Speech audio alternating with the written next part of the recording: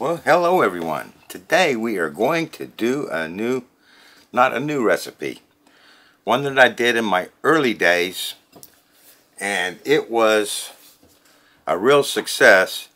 But now I want to make a video that I can put in my upcoming book. And that video I was in my early days and it just wasn't a good quality video. So we're going to redo this, and today we're going to make a double batch so that it'll fill a whole 4 trays on my medium freeze dryer. Tuna salad without mayonnaise, and we're going to use Philadelphia cream cheese. So we got 4 8-ounce blocks of Philadelphia cream cheese, 2 cups of finely diced celery, 2 cups of finely diced onions, 4 12-ounce cans of chunk tuna in water, and 1 16-ounce bottle of sweet relish. I do have another jar of that just in case I need to add more, because I kind of like a sweet relish taste to my tuna salad. So this is pretty easy to simple to get going. So let's put our cream cheese in here. This has been out for a few hours, so hopefully it's nice and soft now.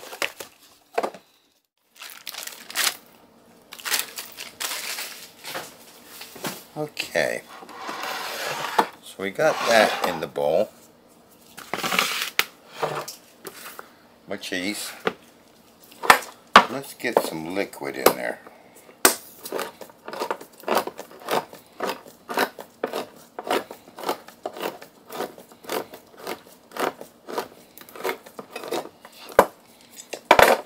And this is a viewer suggested tip. Last time I just dumped my tuna in there and then tried thinning out my cheese, and my tuna ended up being really fine mush. But a viewer suggested just using the liquid first to get all that cheese creamed up, and then we can put the tuna in, and we should end up with a more flaky tuna. Although for rehydration purposes, you don't want too big chunk of tuna in there.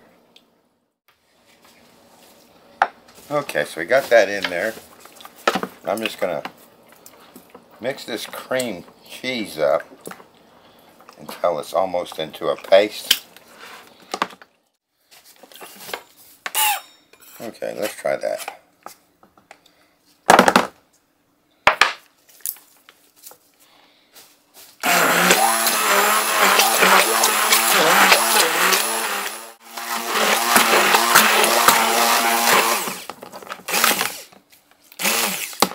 Okay, that made easy work of it. And if you got the tools, you might as well use them, I guess. Alright, so made a nice little sauce out of that. So let's take our tuna fish and add that. All 4 cans. Okay, give that a good mix.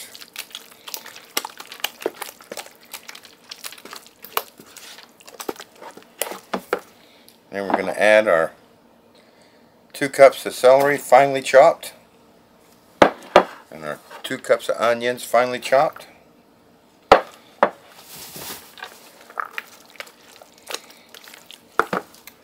and our 16-ounce jar of sweet relish.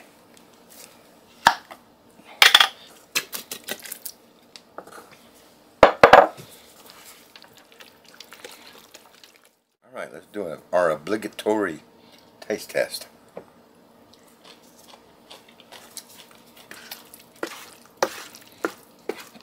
Oh yeah, that's good.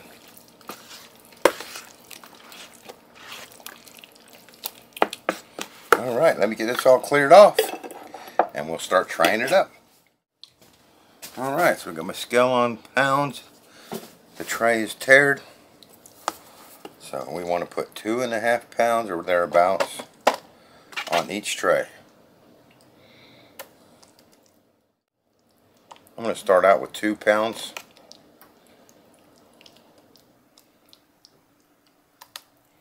Let's see what we got left. Alright, so I did 3 trays and I got that much left over and I put it at 2 pounds. So we're going to add a little bit more.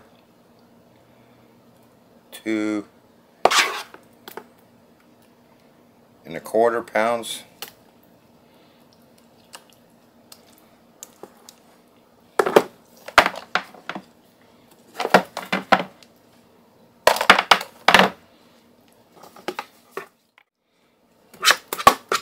So we'll say 2.5 pounds trays. That gives you 3 trays. We use our dividers set to 10.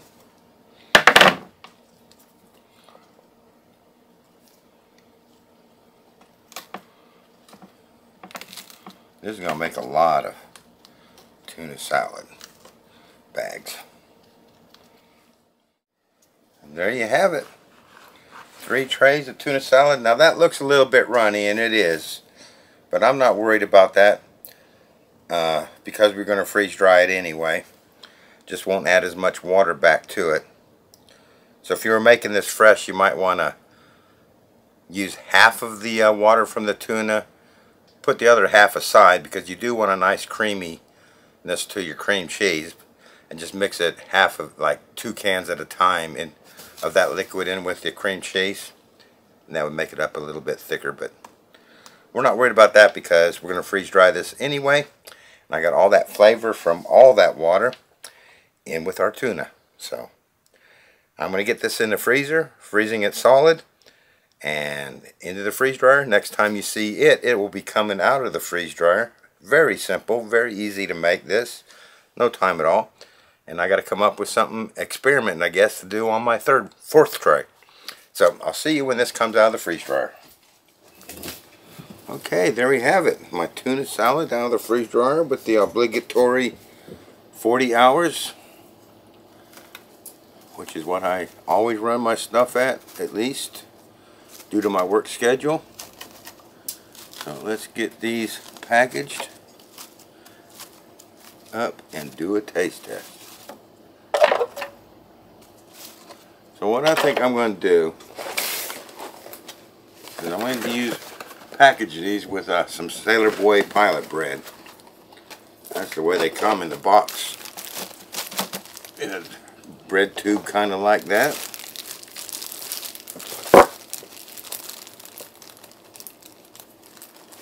And I used my spare slot in the freeze dryer this time, so we did not freeze dry my pilot bread.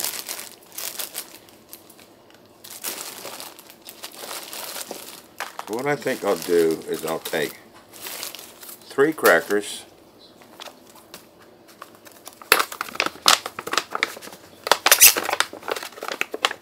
and 2 squares. 1, 2. I'm just gonna kind of crumble that up like that, and toss in my 3 crackers. Do my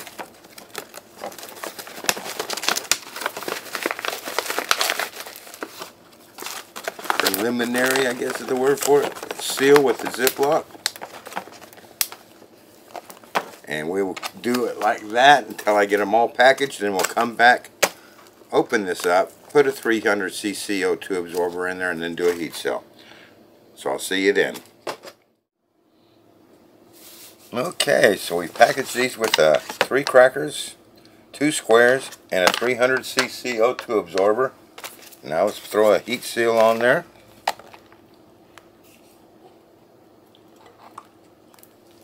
One 1000, 2 1000, 3 1000.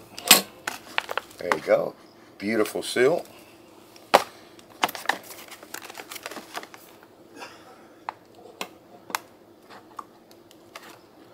One 1000, 2 1000, 3 1000. Alright, I'll get these all done off camera and then we'll do a taste test.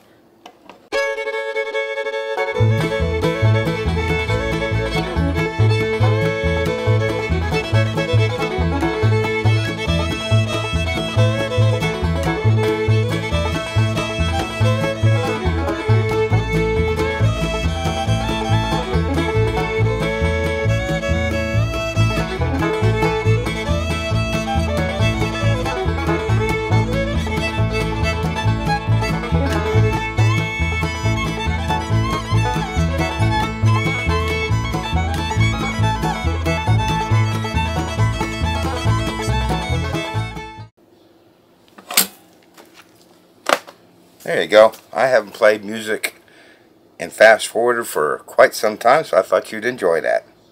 So let me get these put away and then we'll do a taste test and we'll let this cool down. Okay, so we ended up with 15 bags of the tuna salad with 3 crackers in it. Actually, somebody's going to be short because we ended up with 13 bags with 3 crackers and 1 bag with 2 crackers, because that's all that was in the box. And then 1 bag I didn't put any crackers in because pilot bread right now is very hard to come by, and I'm going to do my taste test without the pilot bread just because I don't want to be using that in my taste test. I want to put those away for long-term storage. So we'll use just regular bread, and I think that's my test bag right there, which just has the tuna salad. So let me get this cleared off and then we'll do a reconstitution and a taste test. I'll see you in a minute. Okay, so let's get this opened.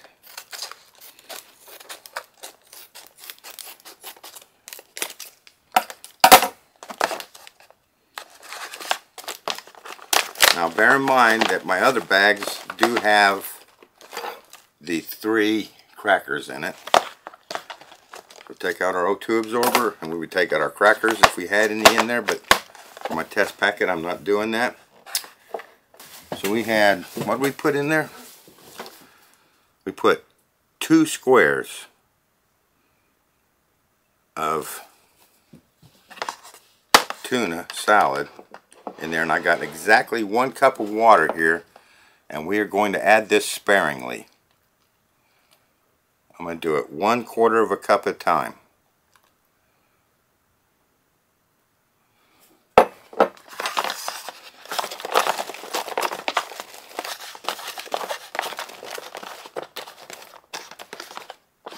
that's not enough.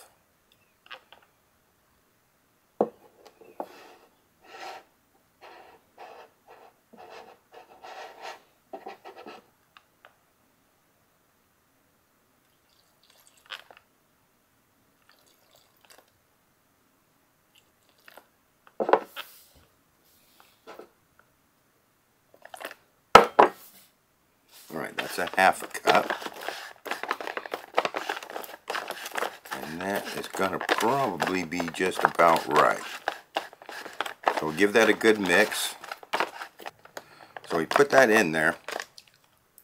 I'm going to zip it shut. And let that just sit for 2 minutes and I'll be right back. Okay, that's been about 2 minutes. Let's open that up. Give it a stir.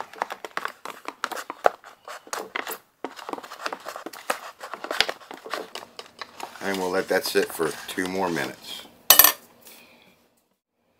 Okay, that's been another 2 minutes. Let's stir that up one more time.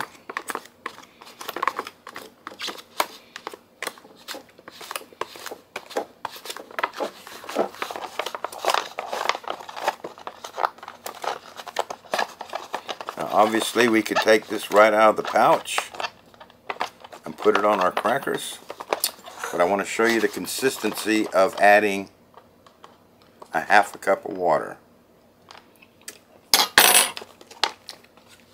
I could have probably added just a little bit less, but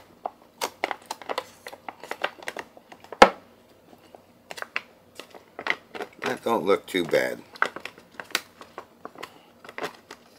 Okay. Let's put it on a sandwich.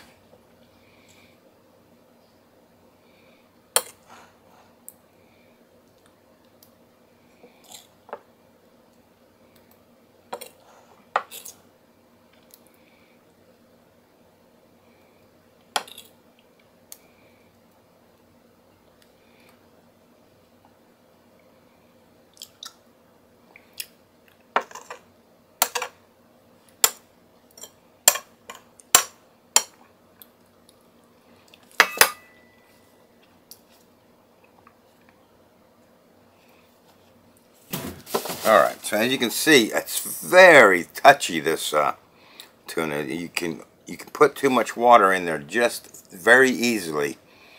A quarter of a cup was definitely too dry. A half a cup, it's a little bit wet.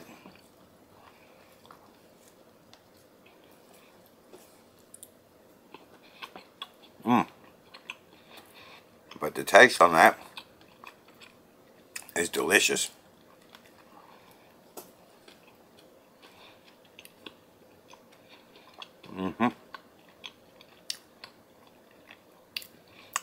The onions and the celery in that have just a little bit of a crunch still.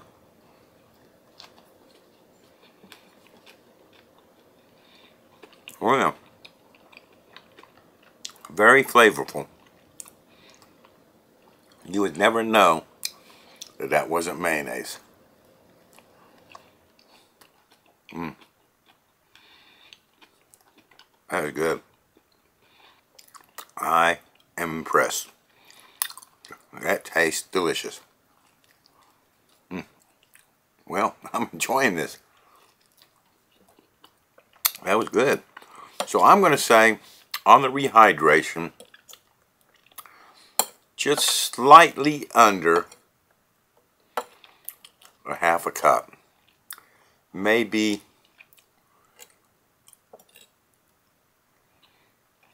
3/8 of a cup. When you're in the woods, you're not going to have your measuring cup probably. You're going to just add it water till you get the consistency you want. This is nice. It's got great flavor. Just a little bit too runny, as you can see. But the flavor is all there. So, this is kind of like a redo from a previous video that I did, and I wasn't really happy with the quality of the recording, and I'm wanting to work this into my new book, so I wanted to have a nice video to put in there, and I think this will work. I'm going to get 2 more slices of bread. I'm going to finish that off, and I will thank you for watching, and I look forward to seeing you next time.